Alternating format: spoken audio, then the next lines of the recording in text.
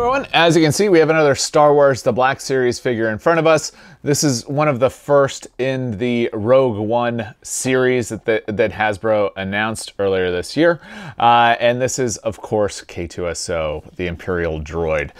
So what we're going to do today is take a closer look at K-2SO. I unboxed an earlier version of K-2SO, and I'll make sure to include a link of that up here. It's a much older figure, but it's basically the same figure as this, so I'm not going to have him up here to compare just because he's basically the same.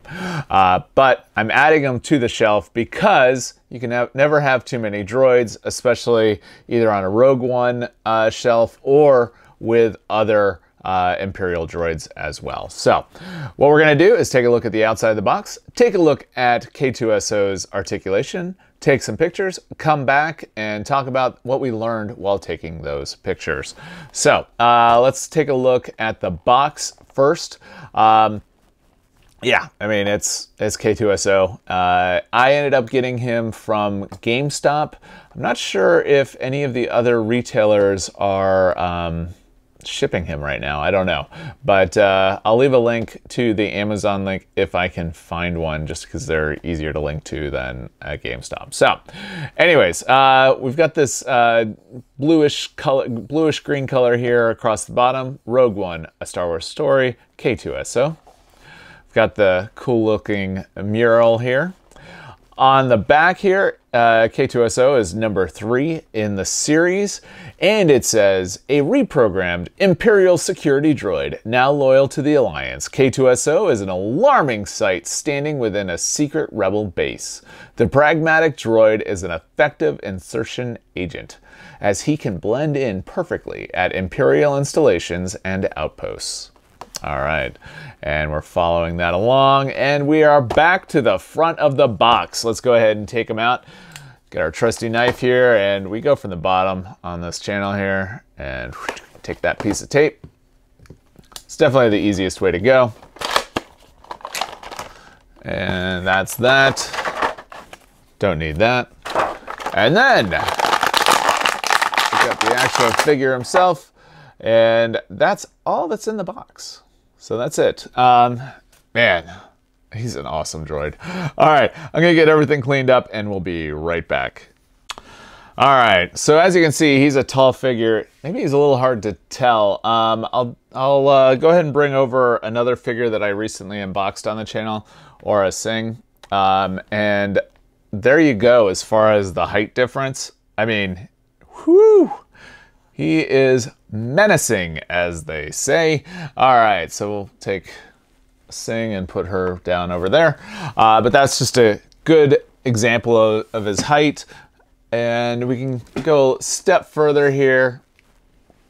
And he is over 6 inches tall, as you can see.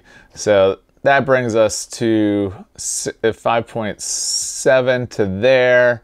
And then, yeah, plus another 1.3. So he's at least 7 inches tall.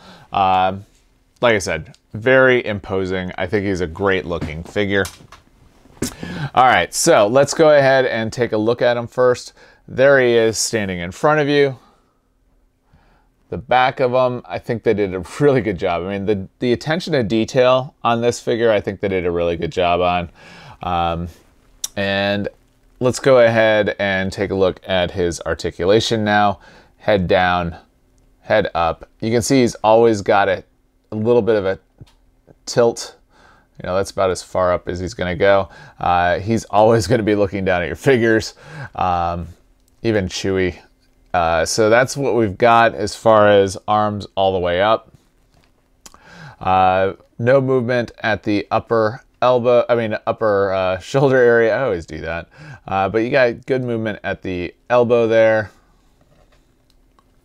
And as you can see, that's about what you're gonna get. Almost perfect 90. With his arms, I almost feel like we should get more movement, but as you can see, his elbows will go all the way around. Wrists go 360, but it is a left-right movement on that. Torso, little bit of movement. I would say basically no movement on the torso. Do a little bit of a split. Legs though, good motion. You do have movement here at the hip, and you're gonna need that to get him to stand up. He is a tall figure, so sometimes it is hard to get him to stand up. Legs front and back. And then you do have turning at both the top and the bottom. Oh, actually you've got that at the arm too. So basically above the elbow and below the elbow, both have movement. So this droid is very flexible, and you can get him to stand in pretty much any position if you can get him to stay up. That's a whole other discussion. And so at the foot, let's see if we get any twist movement at the foot. We do not. And the joints, they are filled in, so you're not going to be able to put anything through them, just so that that's said. And not that I'm saying that you'd want to, I'm just letting you know. All right, so as you can see, you are able to get them to stand up pretty well.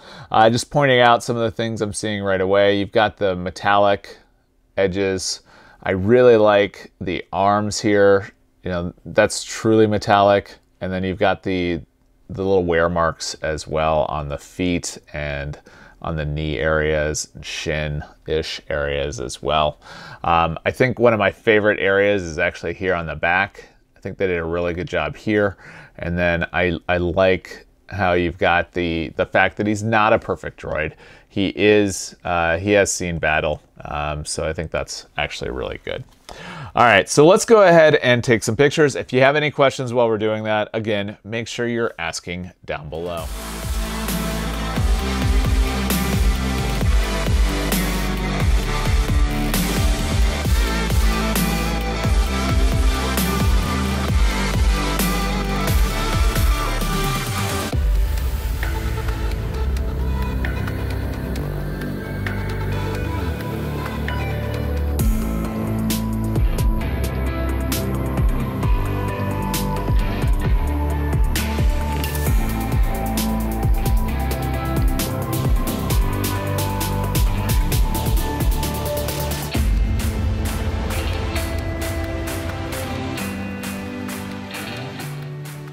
All right, so that was K-2SO. Like I said, he's basically the same figure that we got when he was a red box Black Series figure. I'm glad they brought him back though, especially with all the other Star Wars, the Black Series Rogue One figures. Some things to point out. I don't think I actually said anything about the antenna on the back. I did focus on that area. The metallic area on the hips, I think is super cool. The faded Imperial symbols, they did a really good job on that. Overall, I mean, this is an awesome figure. You can't say no to a droid. I can't say no to a droid. I definitely can't say no to droids or troopers, but that's a whole other story. So yeah, good looking figure. Definitely one to pick up.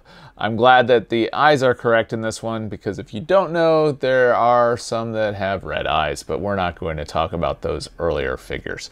Anyways, so yeah, good figure. If you have any questions, make sure to ask down below. If you liked the video, give it a thumbs up.